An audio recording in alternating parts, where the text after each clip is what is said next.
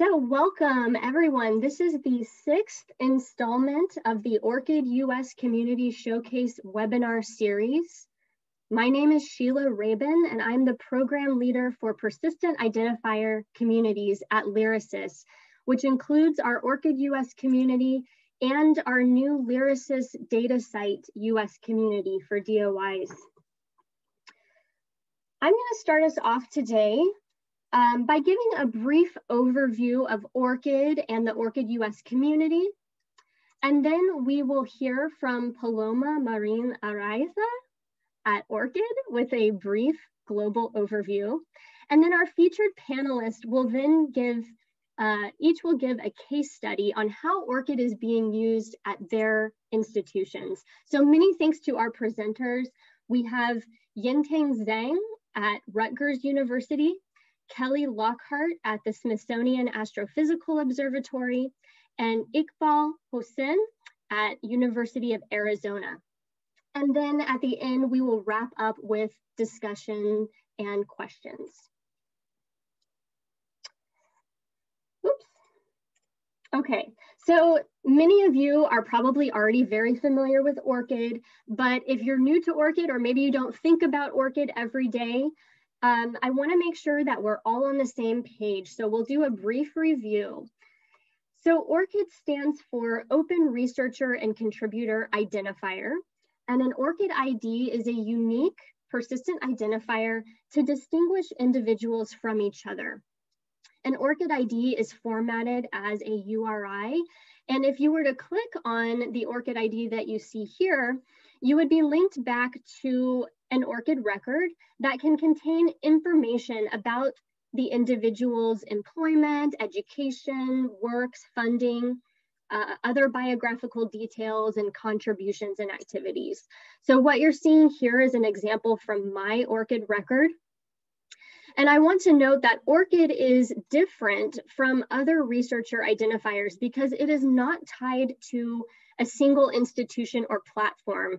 ORCID is an independent, community-driven, nonprofit organization, and ORCID IDs can stay with an individual over the entire course of their career, despite any changes in name, institution, location, etc.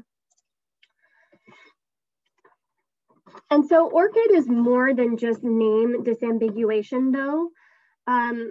The ORCID registry and infrastructure provides a mechanism for interoperability between systems and workflows in the scholarly communication ecosystem that require data about individuals, their affiliations and contributions. ORCID IDs are increasingly being used in funding, publishing, and research reporting workflows, not only to distinguish individuals from each other, but also as a time-saving approach, enabling the transfer of data across the research and scholarly communication landscape. And the ORCID API, or Application Programming Interface, is what allows organizations to read data from and write data to affiliated researchers' ORCID records with the permission of the researcher. And this helps to reduce administrative burden in application and reporting processes.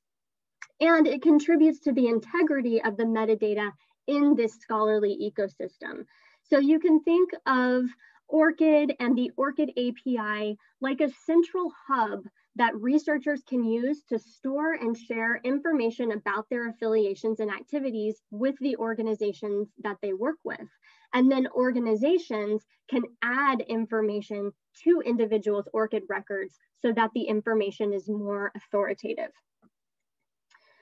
Now, because ORCID is structured like an ecosystem, it's really important that all of the stakeholders involved need to be active in order for everyone to get the most benefit.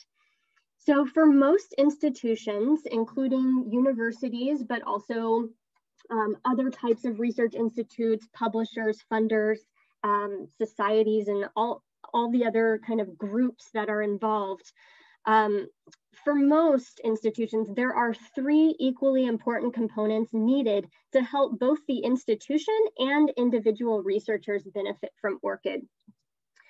And those three components are gaining internal stakeholder support to prioritize ORCID adoption, integrating the ORCID API with local systems, and doing some outreach to educate researchers about ORCID so that they will get and use their ORCID IDs. And this is especially important because researchers are so central to the ORCID system. Now, in the US, we have a national ORCID consortium for research institutions and other nonprofit organizations in the US. And our consortium is called the ORCID US Community. It was formed in January of 2018 when LYRASIS, the Big Ten Academic Alliance, the Northeast Research Libraries, and the Greater Western Library Alliance joined forces to form a national partnership for ORCID membership, with LYRASIS serving as the administrative home. We are also now partnering with the Health Research Alliance, which is a group of nonprofit health research funders in the US. And so as part of this partnership, my role is to provide dedicated technical and community support for all of our members, including support for advancing the goals of the ORCID US community, which include fostering a community of practice around ORCID in the US, establishing communication channels and enabling member institutions to share with each other. So for example, this webinar that we're having today, and making it as easy as possible for institutions to adopt ORCID, and really just making sure that member institutions are getting the most value from their ORCID membership. And currently we have 147 organizational members in the ORCID US community, and that number is steadily growing. And so this map just kind of gives you an idea of where our various members are located. We do have mostly universities by far, but we also do have some research institutes that are not universities.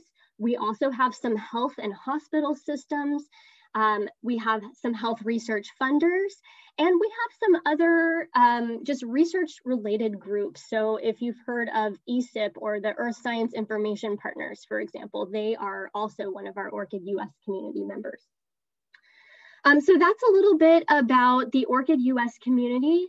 At this point, I'm going to turn it over to my colleague Paloma at ORCID to talk a little bit more about the global view of ORCID adoption and some updates that are coming up. Yeah, Sheila, I think you can continue sharing the same presentation. Okay, great. And we just jump to the next slide. So as Sheila mentioned, my name is Paloma Marina Raifa, and I work at ORCID and as an engagement lead. I'm currently working with several consortia since we've launched recently the consortia team. So in the United States, as Sheila mentioned, there are from the ORCID US community 147 members. There is also another consortium embracing mainly government organizations, but in total there are 257 members separated in different research communities, research institutions, publishers, associations, government, service and technology providers or repository platforms, and funders. And in total, there are 282 active ORCID integrations. Next slide. If we think of the Americas region, which is one of the biggest, we've recently launched the Colombian consortium, which has currently 58 members, mostly universities, and they are all planning integrations in different systems. So let's see how everything goes. There is another consortium in Brazil and another one in Canada. And we are working towards a consortium in Peru as well. And we have 7 members in Mexico and 2 in Chile. And the good thing in Mexico is that we even have the National Bank of Mexico planning to integrate with ORCID as well. Next slide. Next one, please. Yeah, here. And in the global picture, you can see here a map with the countries where we have members colored, depending on the number of members. Of course, the US is the country that has more members right now. And in total, we have 11.5 million ORCID IDs. 9 of them are, a bit more than 9 of them are active IDs. This means they have at least one work or one affiliation in general data. And we have over 1,200 members and 24 consortia. And we have 984 integrations. And in the graph down below, you can see how those integrations are distributed in different countries, being the United States, the one with more integrations, followed by the United Kingdom and Italy. Next one. Actually, you can skip to the next one. Yeah, this is just my presentation. And regarding data in ORCID, we know that there are several organizations that can't have a proper integration or a direct integration from their systems, but still want to push data to ORCID records. This is why we developed last year the Affiliation Manager, which pilot testing is already complete, and it was released into production early this year and will be rolled out to the wider community at the very beginning of May. After that, Sheila, as consortium lead, will be trained, and that affiliation manager can be offered to all consortia members. Next one, please. The idea is to be able, as mentioned, to push affiliation data to ORCID records, and this affiliation manager will be part of the member portal, which is an interface containing several information from the organization, and all the features are going to be further developed during this year and next year. And this graph shows a workflow about how affiliations can be added to ORCID records through the member portals, uploading a CSV file, or even using the manual import, depending on, of course, the size of the affiliate of the organization. Next one. And just an overview, this here and those here are the current numbers of affiliations added by members and manually added by users. So our goal is to improve these numbers and have more assertion, more employment, education, qualification, membership, and service and invited position asserted data. And next one. And just a couple of new features. We are planning, in this context of adding affiliation data, the introduction of the ROR, the Research Organization Registry ID, to ORCID as well, so that we support Ringgold, GRID, and ROR. We've recently introduced the credit roles for contributors, so that we acknowledge not only the participation of authors and co-authors, but also further roles in the production of works. We are adding the relationship type funded by, which is particularly interesting for funders. And then we are thinking about implementing further features for OpenID integrators and the possibility for researchers to proactively grant permissions to members. And those are features that can be checked and followed in that product roadmap that I've linked there. And that will be it from my side. Thank you very much. Wonderful. Thanks, Paloma. All right. So at this point, I'm going to pass it over to Yinting. And if you want to share your screen, Yinting. Thank you, Sheila. So I'm going to share my screen. Okay. Do you see my screen? Yep, looks good. Okay. Good afternoon, everyone. My name is Yin-Ting Zhang. I'm the Research Services Librarian at the Robert Wood Johnson Library of the Health Sciences of Rutgers University. And today it's a great pleasure to share our experience of implementing ORCID at Rutgers. I will cover briefly introduction to Rutgers University and how we planned and implemented ORCID, and what outreach activities we had, and where we are, and what next steps we might have. So Rutgers University is a large public research university with major academic and clinical health sciences presence across the state. It was founded in 1766 and is the largest, oldest, and top-ranked public university in the New York, New Jersey metropolitan area. Rutgers is a member of the Big Ten Academic Alliance, in short, BTAA. The university is located in 3 New Jersey cities, and they are New Brunswick, Newark, and Camden, with over 71,000 students from 50 states and over 125 countries, more than 8,700 faculty, and over 14,000 staff, and over 1,200 international scholars from over 80 countries. And we are proud to say that Rutgers is one of the most ethnically diverse campuses in the nation. So why did we want to implement ORCID? As you know, name ambiguity is a big problem for researchers. ORCID ID provides a unique and a persistent digital identifier that distinguishes a researcher from others. ORCID ID connects researchers and their research activities throughout their career, and through integration in major research systems, platforms, or workflows, ORCID helps ensure that a researcher's work is properly attributed and recognized.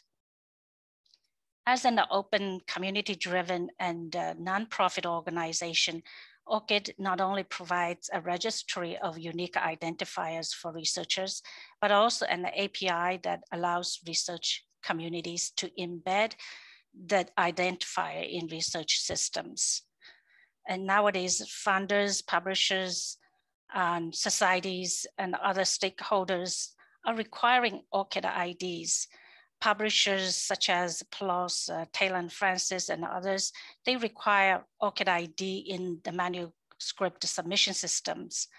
And NIH, ARC, and the CDC require individuals who are supported by research training, fellowship, research education, and the career development awards have ORCID IDs beginning 2020. So ORCID is on our institutional repository, SOAR, was connected with ORCID. Any scholarly works deposited in SOAR, which stands for Scholarly Open Access at Rutgers, could be poured into ORCID via DataCite. ORCID can also help grant applicants and progress reporters to use data from ORCID in Science CV to create biosketches. So by implementing ORCID and joining the BTAA ORCID consortium, Rutgers supports ORCID and encourages researchers and the scholars to adopt ORCID and join the ORCID community. So here's the timeline of our implementing ORCID at Rutgers. In February 2016, the University Senate voted unanimously yes for university-wide implementation of ORCID. And here is the picture to show that. My colleagues, Laura Mullen and Jane Otto, were present, as far as I remember. In May 2016, Senate resolution was signed off by then University President. And very soon after, the university formed the implementation working group. And then Rutgers also joined the BTAA ORCID consortium and formerly known as CIC ORCID Consortium. So the soft launch of ORCID at Rutgers took place in April 2017. Then and half a year later, and on October 18, the same year, ORCID at Rutgers was officially launched. So what's going on and ongoing is our researchers continue to create and connect their ORCID IDs to net IDs, and the working group continues to explore and other potential integrations. The implementation working group was chaired by our university librarian and vice president for information services, Dr. Chris Allen Maloney. And the working group is comprised of representatives from various stakeholders.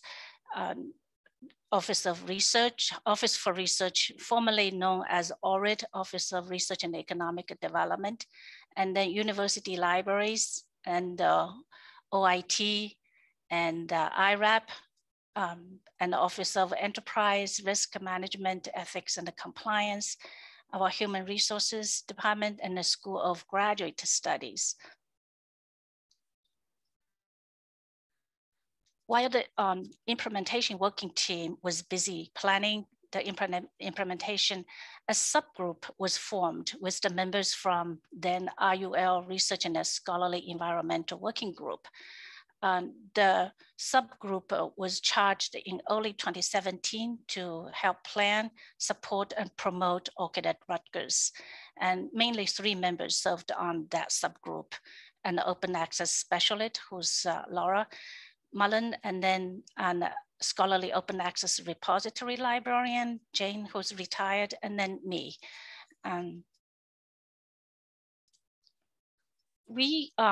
The subgroup worked very hard to help promote ORCID at Rutgers, and the activities that we launched included, but not limited to, we created communication plans by working closely with the RUL Communication Office. We created a website for ORCID at Rutgers, and that researchers can consult for any information they need on ORCID. We prepared brochures, handouts, tutorials, step-by-step instruction, boilerplate, and other instructional or promotional materials. We also provide brown bag sessions or train the trainers sessions for our fellow librarians or liaison librarians. We conducted presentations to researchers, research admins, and research development professionals. We also conducted one-on-one consultations for researchers. We answered all kinds of questions related to ORCID raised by faculty, students, and the staff. So recently, several training sessions have been conducted to researchers and research admins on how to use the data from ORCID in Science CV to develop NIH and the NSF biosketches for their grant applications and filing progress reports. This screen shows a screen capture of what our ORCID at Rutgers website looks like. So it contains several subpages. The technical aspect of integrating ORCID was performed by the Officer of Information Technology. And our OIT folks added an ORCID tab in the Rutgers Personal Information Application website. So when our users, researchers log into this personal info website and they see this tab, and in the tab, there is this button called ORCID Create or Connect. And from here, researchers can start registering for an ORCID account if they haven't got one, or they can connect an existing ORCID account. So they can display the ORCID ID in the personal info website after connected. And the OIT also integrated ORCID with our CAS system, and that allows our users with the linked accounts and enable the single sign-on to ORCID. So you don't have to remember all and different password and logging information. Once connected, the ORCID ID is also displayed in the public Rutgers online directory, and that will link to their ORCID profile page. This slide shows two screenshots. On the left side, it's a screen capture from the personal info website. So you see the tab ORCID, and in this particular record, an ORCID ID is displayed because it is connected to NetID.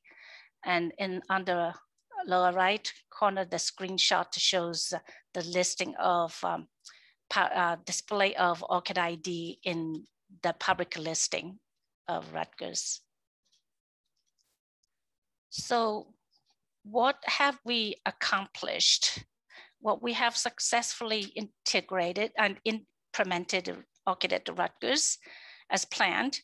As of today, there are 9,631 people who registered in ORCID with Rutgers email, but only about half of them connected with ORCID ID. And this is far from our goal, which was like an 80% participation rate. So we need to work harder to get more people connected. And we also have connected ORCID IDs displayed in the public online directory, as I shown before. And as I learned, integration with pure words turned on. Somehow it was not used by researchers, probably due to unawareness of that.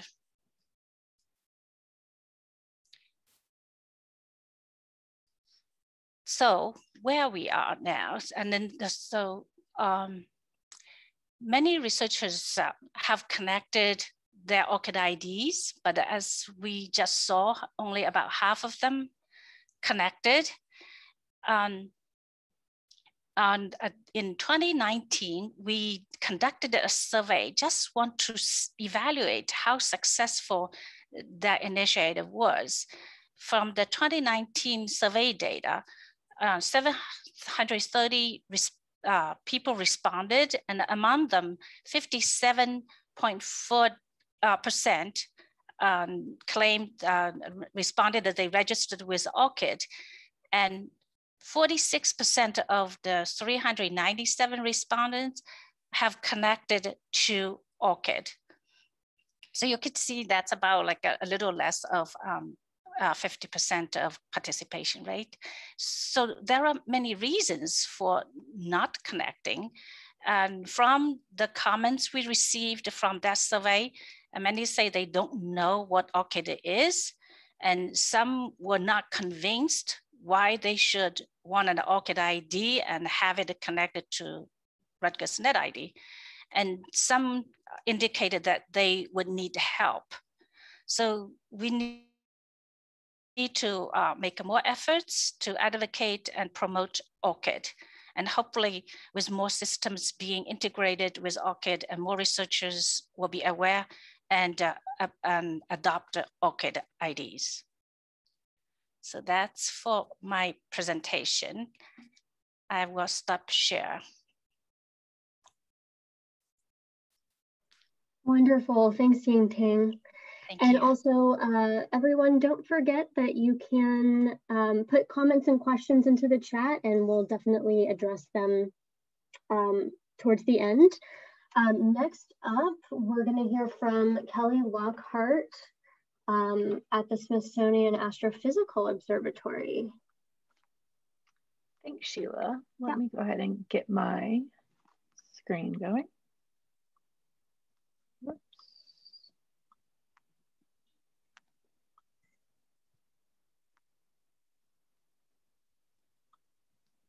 Okay, can y'all see those now? Yes, looks good. Okay, great. Okay, hi everyone. So I am Kelly Lockhart. I am a software engineer with the Astrophysics Data System, which is based at the Smithsonian Astrophysical Observatory.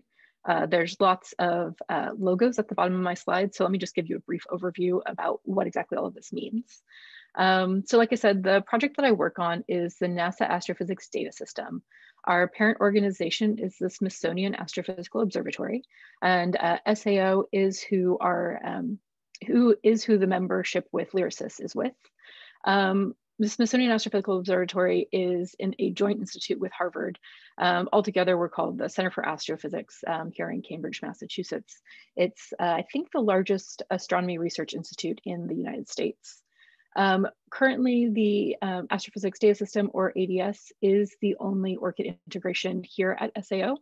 We would like to expand that in the future, especially since we've joined LYRASIS and we have lots more opportunities. But for right now, I'm just going to tell you specifically about how we're using ORCID at ADS, since we're the only real ORCID integration.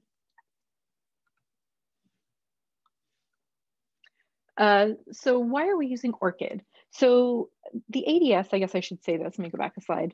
The ADS is a digital library portal for astronomy and related fields. So physics and planetary science, heliophysics.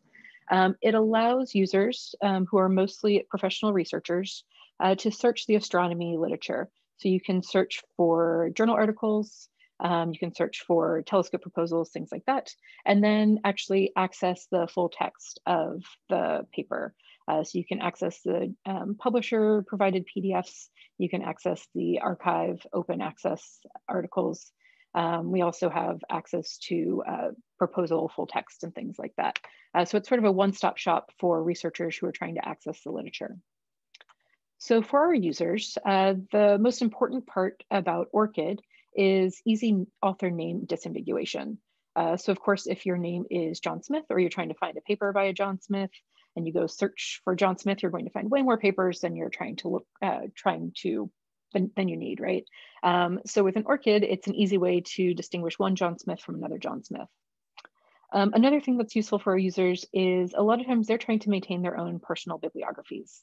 So if you need to provide a list of your publications when you're applying for a job, for example, you can maintain a hand curated list in a Word document, but it's much easier just to give somebody a link. So we have some tools built into ADS to let people make their own personal bibliographies, but integrating ORCID makes this much, much easier, especially as ORCID gets more widespread and people know what ORCID is and are using it for other things. And then finally, as ORCID becomes more widespread, places like the NSF are requiring you to have a personal bibliography put together using ORCID. So as more and more institutions start using ORCID, it sort of becomes like a snowball rolling down the hill. It just makes it easier. People already know what ORCID is. They can use it in ADS, they can use it for their grant applications, they can use it for their job applications. It just sort of creates this larger ecosystem. So ORCID adoption at ADS dates back to about 2014. And it started really with encouragement from above for us. The American Astronomical Society is the national professional organization for astronomers. And also astronomy is sort of, I think, fairly unique in that our national society is also a major publisher, or maybe the major publisher in the field, at least in the United States. So they run most of the major journals. So it sort of helps that it's just like a one-stop shop. Only one group really needed to encourage ORCID. And they actually funded the initial integration work here at ADS. They saw that ORCID was going to solve lots of problems, both for us and across the field as a whole. And so they gave ADS some money to start the initial integration with ORCID. And that was completed in partnership with an outside software company over the course of a couple of years. And in 2016, we rolled it out to our users. And we've upgraded and maintained the system over the last few years. We upgraded to the second version of the ORCID API. We also realized that our initial integration was not very fast or efficient, especially as people really started using ORCID more. I just looked it up, and our user that has the most ORCID publications, or at least the most ORCID publications that they've claimed, has over 7,000 records. So it's a huge ORCID profile and definitely was slowing down our system. So in 2018, we went back and reworked our ORCID integration infrastructure to make it more efficient for those users.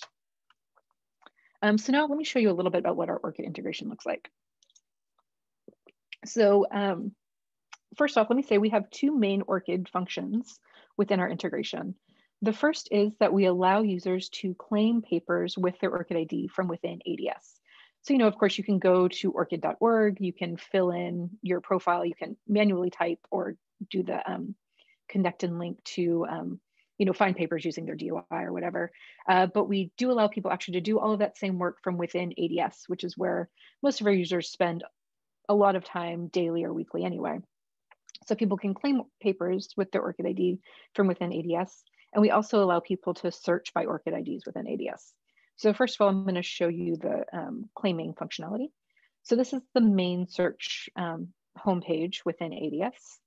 I'm going to go ahead and just search for my own name. So I'm searching for papers that I was an author or co-author on. And then here's the search results, just listed in chronological or reverse chronological order. The first thing I do is I turn on ORCID mode. So it's just the simple toggle switch. One thing I'm not showing is I have already authenticated with OAuth. So I've signed into ORCID from ADS and linked those two together to say that I have an ORCID ID and it's fine for ADS to register my claims. So I just toggle that switch on, and then all of a sudden you can see that there's all these like green and gray bars that appear below the papers. The green and gray bars just show that I've already claimed these papers in my ORCID profile. So I've either claimed them using the ADS UI, or I've gone to orcid.org and claimed them there. That's just the difference in color. It's not a huge deal. So I'm going to scroll down a little bit and get to a paper, here, paper number 6, that I have not yet claimed. And we'll just click on this claim in ORCID button right here. And what happens when I click that button is ADS behind the scenes collects all of the metadata for the paper, packages it up, ships it off to my ORCID profile, and attempts to register it there. Assuming all of that goes well, ORCID responds back and says, okay, this paper is now officially on your ORCID profile. Here is your updated ORCID profile. And then ADS on our side goes back and says, okay, cool, we've accepted that this paper is claimed now. Let me go ahead and show you a green bar to show that this paper has successfully been added to your ORCID profile. So at this point, if I went back and looked at my profile on orcid.org, this paper number 6 that I just claimed would already be there, would already be on my orcid.org profile. Cool. So that's the claiming functionality. But the thing that most people really care about is being able to search by their ORCID ID within ADS and find all their papers. So we can do that too. So here, if you can see, I've changed my search, and now instead of searching by my name, I'm searching by my ORCID ID. All of the same papers show up, which is great, which is what we expect to happen. A couple caveats here is the papers that I'm showing here, it's not just all of the papers that are on my orcid.org profile. We actually do a little bit of data validation. So basically every night we have a pipeline that runs, and it goes and checks for anybody that we have had register their ORCID ID with us. So we maintain like an internal database of all of these like registered ORCID IDs. We go through and check for anybody who has made some ORCID claims within the last like 24 hours or something like that. For all of those recently updated users, we go and pull their fresh profiles off of the ORCID website and check and see which of their papers on their ORCID profile we know about. So like I said, this is an astronomy and physics digital library portal. We're not necessarily going to have like English papers, for example, or history papers. So if you are, you know, a Da Vinci sort of person and have lots of papers across lots of fields, we're not going to know about them. So we take all the papers that we actually know something about, and we go and start validating your claims. And what I mean by validating is we make sure that your name matches the name of one of the authors on that paper. And we don't necessarily require that's an exact match, because, you know, sometimes I may publish with my entire first name. Sometimes I may just use my initials. Sometimes I use my middle initial. So we do some sort of fuzzy matching. But we want to make sure that I'm not pretending to be John Smith, for example. We do occasionally get bad actors who come in and just claim everything. So we don't want to get sort of that junky data in our system. So we do some basic validation, make sure that my name actually appears on the paper that I've claimed as mine. We also do allow users to provide alternative names. So if people have changed their names, got married, got unmarried, whatever, and have published under multiple names, we do allow people to provide us with those alternative names so we can match on those names as well. So at the end of the day, only the validated claims are searchable. We also, I should say, publishers, when they give us the metadata for their recently published papers, publishers will also give us any ORCID IDs that have been submitted as part of the paper submission process.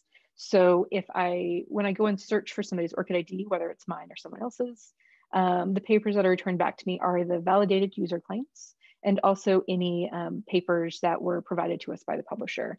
So all of that is put together. And altogether, we index about 15 million records in total in ADS.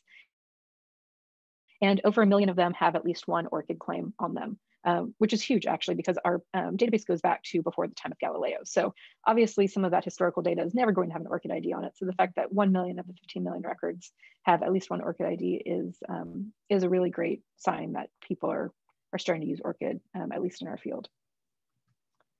Okay, so that's for integration. We do, of course, have some plans for expansion. We would love to make it easier for people to figure out what a user's ORCID ID is from within ADS. So right now, if I'm trying to go and find papers by somebody and I don't already know their ORCID ID, there's no way of finding that ORCID ID from within ADS. I would have to either get it from their own personal website, or I go to orcid.org and look up their ORCID ID there and then come back into ADS and search for it. So we'd like to do some improvements to make it easier to find somebody's ORCID ID from within ADS and sort of streamline that. We also have some ideas for streamlining claiming papers. We would love to be able to suggest new papers for users to claim. So if a new paper is added to our database and we don't already have ORCID IDs attached to it, we'd love to say, hey, this looks like a paper that is maybe yours. Would you like to claim it with your ORCID ID? And on the flip side, if your name is John Smith, you're probably used to filtering out lots of not John Smith papers that are not you. So sort of an anti-claim. We've toyed with the idea of trying to figure out how to do that. Anyway, future plans with things that we'd love to do in the next few years, but we'll see how far we get. And I'm sure we'll have lots more ideas as ORCID becomes more integrated within the community. And of course, we've had some time to do lots of outreach to try to convince users to use ORCID.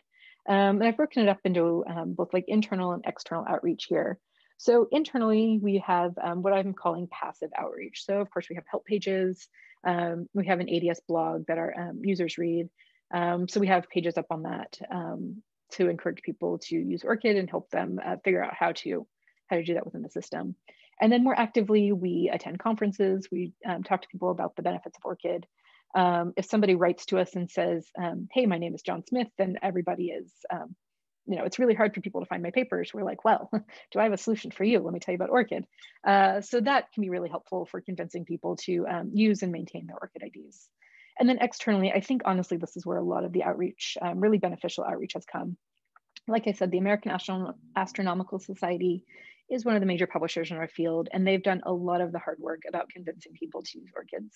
I think at this point, if you submit a paper to them to publish, they require you to have an ORCID ID, and they require you to provide ORCID IDs of your co-authors. And as people start realizing, at least through the paper submission process, what an ORCID ID is, they start using it more. Same thing with librarians at other research institutes encouraging people to use ORCIDs. Search committees are now requiring people to provide their personal bibliographies via ORCID ID. And again, the NSF has been huge in this. And finally, just lessons learned. Again, I think that this sort of carrot stick from above has been really huge for us. Individuals may really see the benefit in using ORCID, but I think without that institutional buy-in, it's really hard to convince people to do this. And then also integrating into the existing tools. Most astronomers, I sort of alluded to this before, but most astronomers use ADS daily or most days. We know from looking at some of our Google Analytics traffic data. So the combination between the publishers requiring it and ADS making it very easy to use, I think has been big for a lot of people. And then finally, you really have to figure out how to reduce the friction for users. I think especially scientists who have been around for a while see some of these tools come and go. And so if you want them to adopt the tool of the day, it really helps to reduce their friction to adopt it, and then also provide encouragement, provide carrots for them so they can see why it's beneficial for them. But yeah, I think that's it. And thank you very much. Great, thank you, Kelly. And finally, last but not least, we're going to hear from Iqbal Hussain at University of Arizona. And just a reminder to everyone, as questions come up, do put those into the chat and we'll try to get to them at the end. And if for whatever reason you have to leave early or if we go over time, I will make sure to follow up with you. So don't worry about that. Iqbal, it's all you. Hello, everybody. Thank you very much. Thank you for joining. So my name is Iqbal. Today, I'm going to talk about U Arizona Institutional Knowledge Map, KMAP. So I started this project as my postdoctoral research, and today I'm going to talk about that. So we know that ORCID ID is perfect for identify researcher uniquely. It helps to solve name disambiguation. It has API, easy to manage research records. All are good stuff.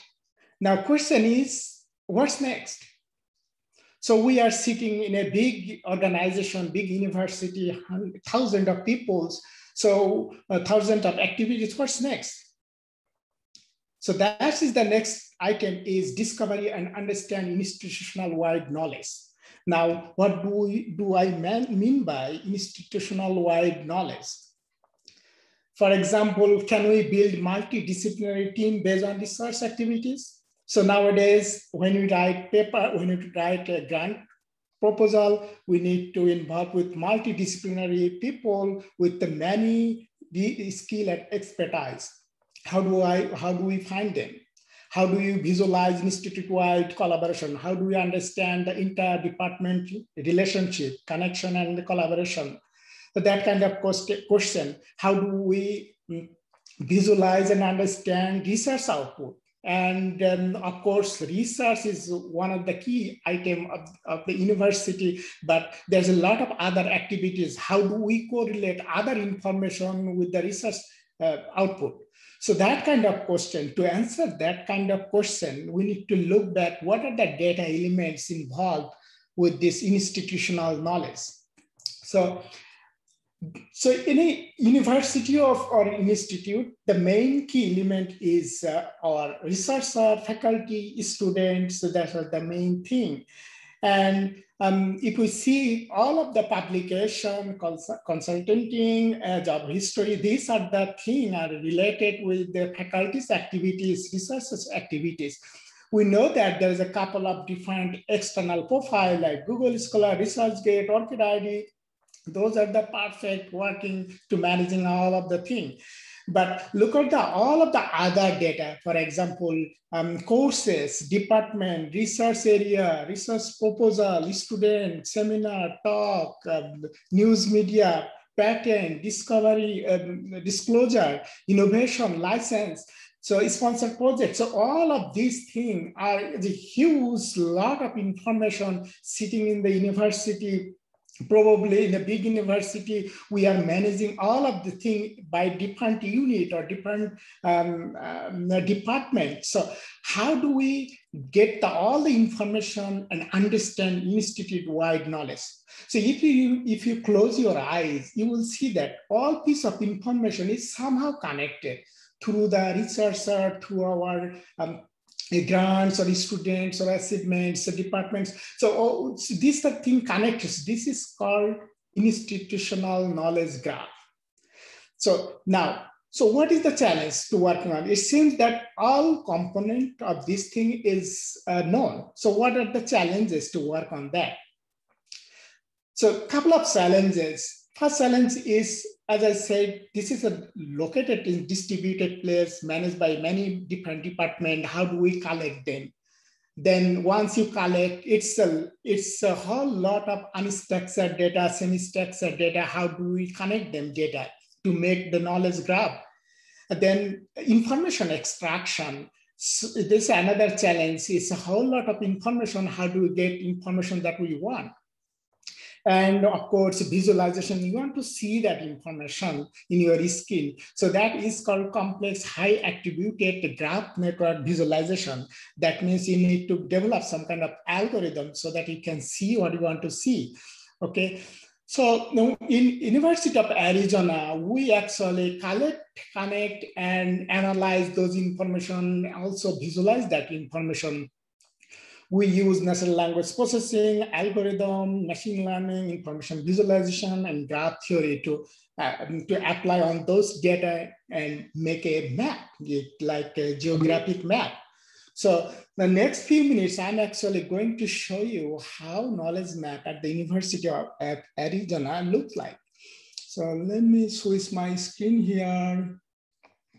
Okay, so this is the map. It is publicly available, kmap.arizona.edu.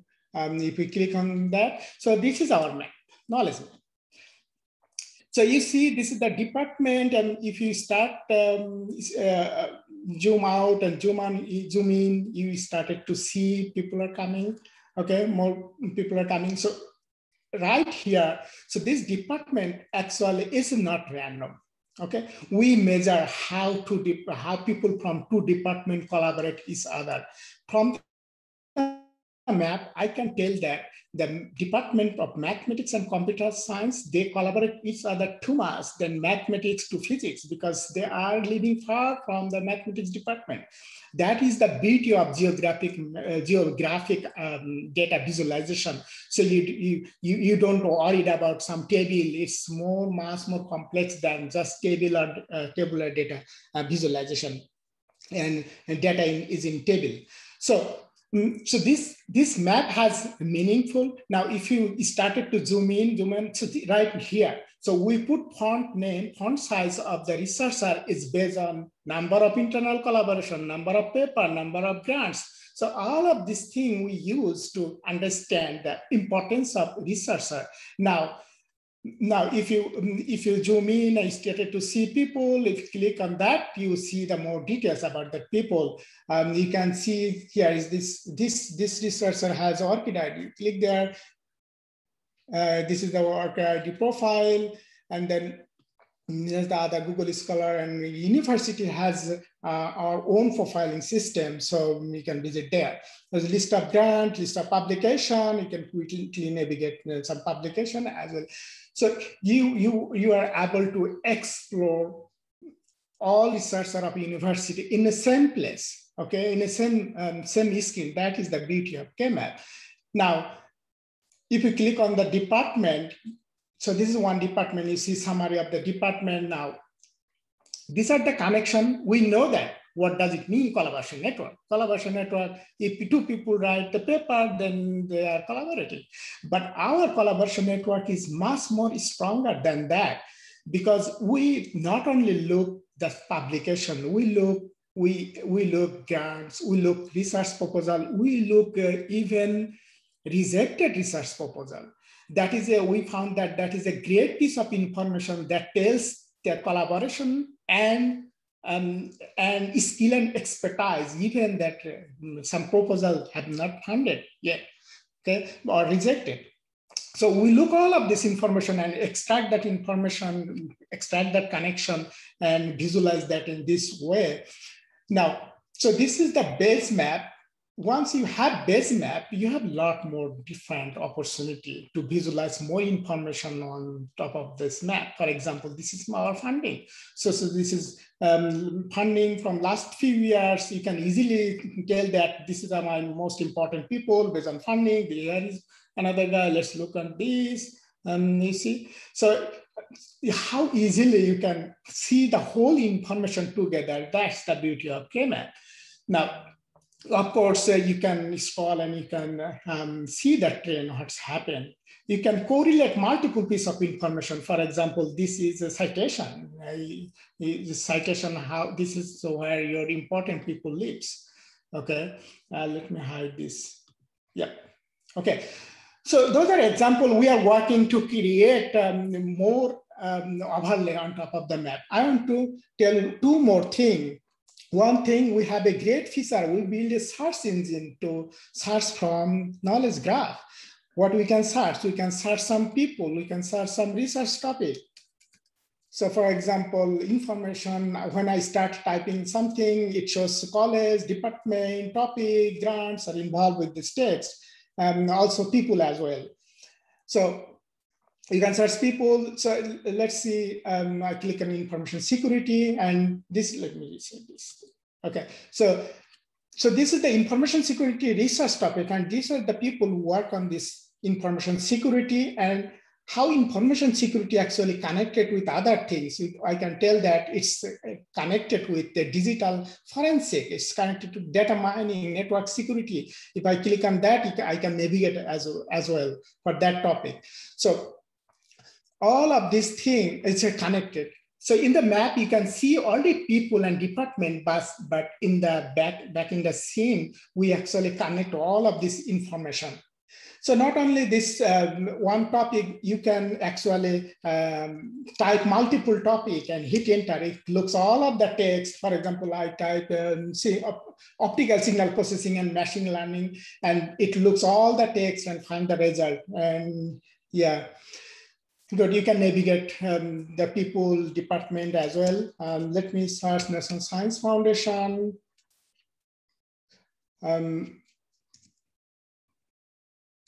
So this is National Science Foundation. You see, this is the people who got funded from National Science Foundation. This is the people who got funded from National Science Foundation. You can navigate, and NIH. So you see, one thing is, this is the engineering people lives here, all of this department. This is the medical and other department, related departments here. Yeah. You can search all of the other things. Now I'm going to show you the expert meshing.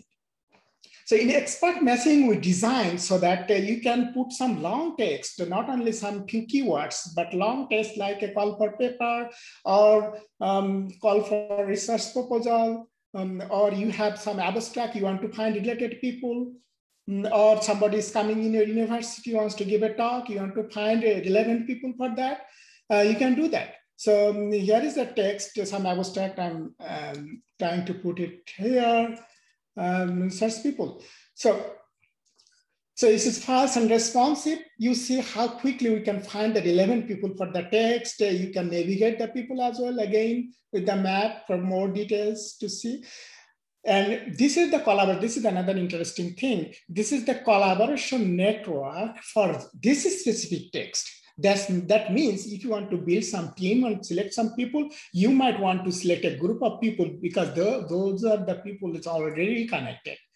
Okay, and some typical feature, you can filter some people, some position as well. So yeah, I will leave it here because 10 minutes is not really much for demo this K-map.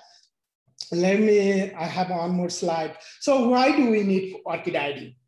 So the reason we included ORCID ID because we need more data about the people. Okay, so K-map is pretty new idea and innovative idea. People started to look the K-map, and it has a great impact for internal units and external university as well.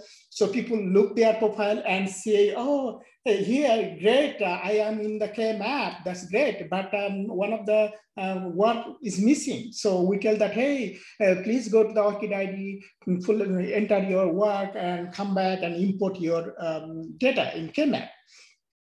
That's one thing. Another thing is we are extending K-map for cross-university, and that is how we're gonna use this unique identifier. Couple of challenges to work on K-map and ORCID ID. We see that some of the people has 5 different full profile, and we handle to eliminate duplicate data. Now, some of the people doesn't have any profile at all. So that's another thing, because there's a lot of research or technical staff. They are great skilled person, but they don't care about writing proposal, writing paper. But in KMAP perspective, those are also important people. So we tell them, hey, go to ORCID ID, create a new profile, and fill up your data and import your text here. So yeah, that is how we are using ORCID ID. I must need to stop. Yeah, that's it. Thank you very much. Thank you for inviting me, Shelly. Wonderful. Thank you, Iqbal. And thanks everyone for sticking around. If you do have to head out, feel free to do that, because we'll share the recording and we'll share the slides. But if you can stick around, I think we did have a few questions. And so just note that here's our website and email address. We are on Twitter at US Consortium. And I'll get to our questions now. If you do have questions, feel free to type those into the chat.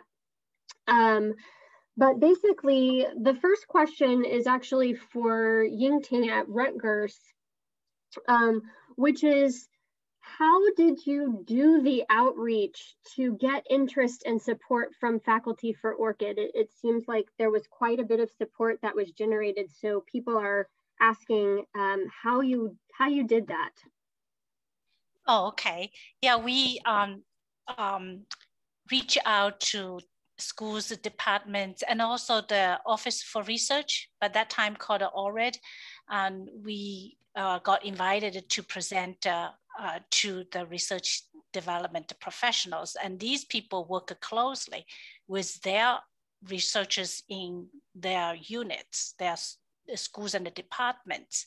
So that's one way. And also contact, the dean's office or course directors. So any way that if we can find an opportunity, we would like to seize it.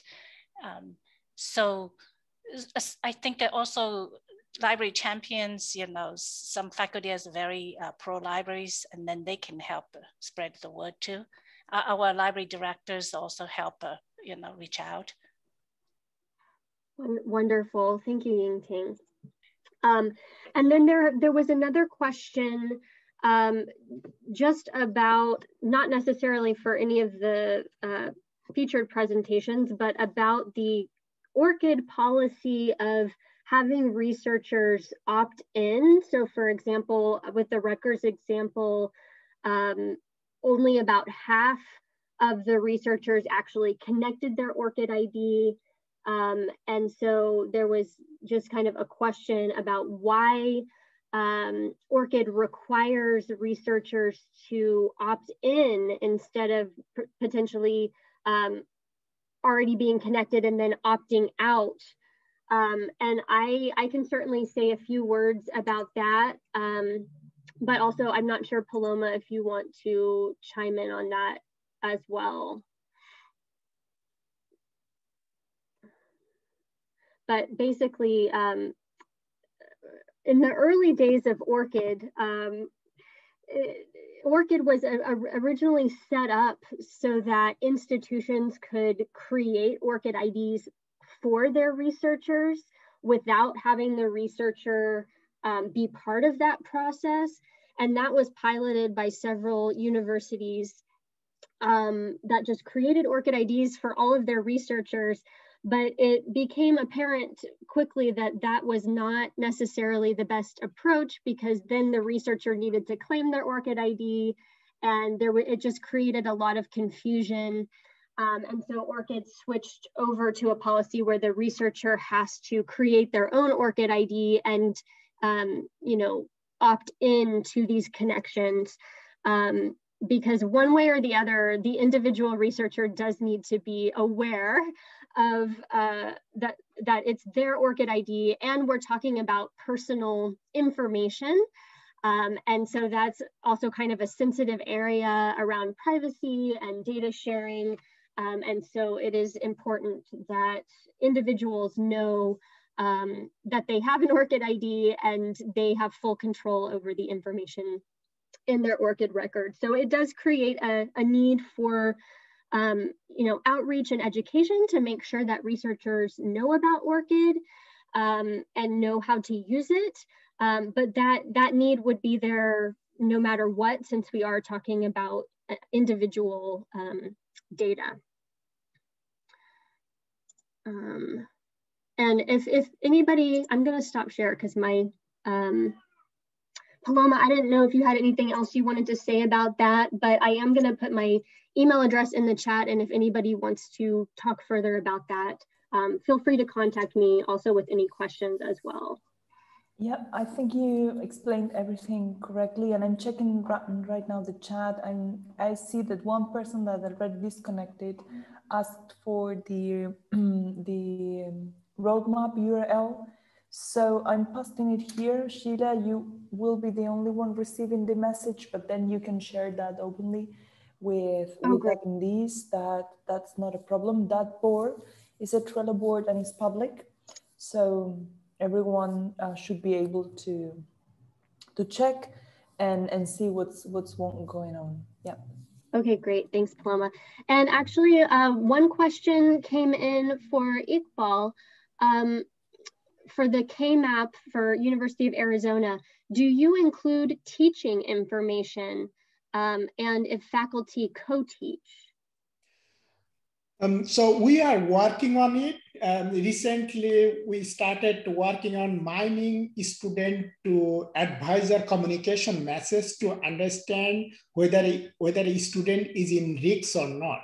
So a lot of time students communicate with the teacher about struggling or some trouble. So we're trying to understand that information so that we can identify those students and help them better. Yes, we are working on that. Wonderful, thank you. I got a private message, but private question, but I would like to tell you everybody that the question is whether there is any research paper on KMAP or not. So yes, we have a couple of research paper on KMAP. Please visit kmap.arizona.edu and then publication, click on publication, you will be able to see our publication. Wonderful, thank you. And I realize we are 10 minutes over, so thanks to everybody who hung around.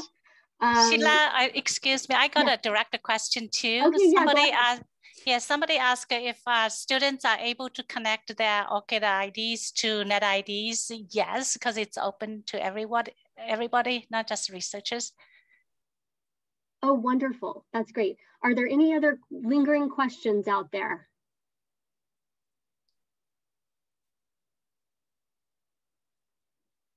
Okay, well, thanks again, everyone, for joining us. Thank you, all of our panelists, for presenting today.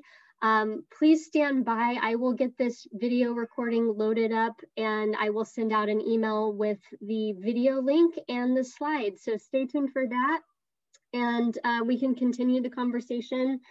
You'll have everybody's contact information from the slides. So thanks again, everyone. Have a great rest of your day and we'll see you next time. Thank you, Sheila. Bye-bye. Thank you, Sheila. Yeah, bye, Kelly. I didn't get the chance to say hello and bye now. Kelly.